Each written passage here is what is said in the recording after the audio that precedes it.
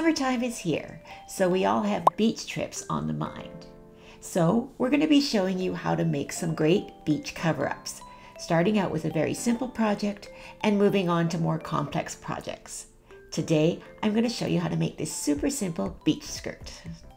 This skirt is really just a long rectangle of fabric, so you can decide this morning that you need a cover-up and have it ready to wear by the time you're ready to head to the beach this afternoon. I'm going to finish the edges with a rolled hem and show you two options for two different looks. First, let's take some measurements to create our pattern. Determine how long you want the shortest part of this skirt to be and write down that measurement. Then measure around your waist and write down that measurement. You will need a 60-inch wide piece of lycra fabric folded in half. Make sure you choose a super stretchy fabric with the greatest stretch across the width of the fabric. Measure on the folded edge of the fabric the first measurement, which is the shortest part of the skirt, and mark it with a pin or tailor's chalk. Now measure from the folded edge 1/2 of your waist measurement and mark that with a pin or tailor's chalk. Cut out the rectangle of the fabric, the full 60-inch width of the fabric, on the fold. If you are a larger size, you may want to cut two widths, the length of the first measurement, and piece them together along the short side. You can then adjust the length later. Now I will show you two options for finishing the edges. Set up your serger with a 3-thread rolled hem, using designer in the needle and soft lock in the loopers. Soft lock is a woolly polyester thread, which makes it ideal for finishing edges, as the natural expansion of the thread provides great coverage of the raw edges. The polyester content makes it great for beachwear, as it is color fast and can withstand sun and moisture and remain a beautiful color. Do a test run on a scrap of your fabric and make sure your differential feed setting allows the fabric to run through without stretching. The thread that will be in your needle is called designer, a 40-weight all-purpose polyester.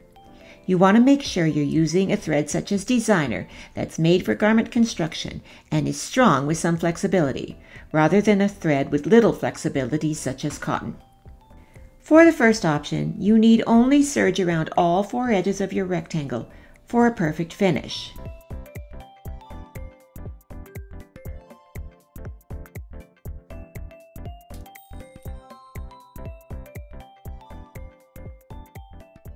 For the second option, you can create a fun wavy edge by stretching the fabric in front and back as you sew to create a wavy lettuce edge.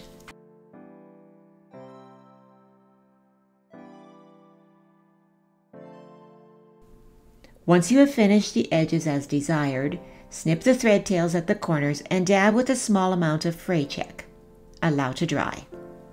If you are a larger size with the pieced version, pin the fabric rectangle around your waist.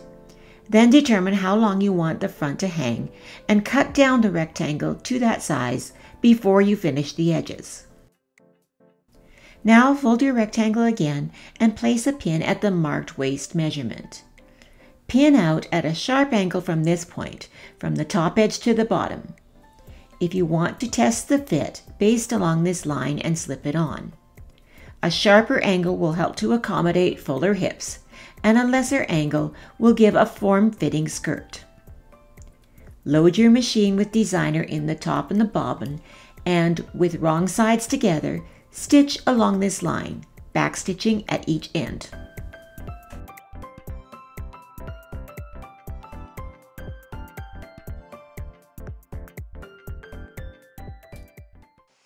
And that's all there is to it. When you get up from your beach chair, just pull on this skirt and you're ready for your sunset stroll. Tune in next week when we'll show you how to make a great beach tunic using the decorative stitches on your domestic machine. We'll see you all next time.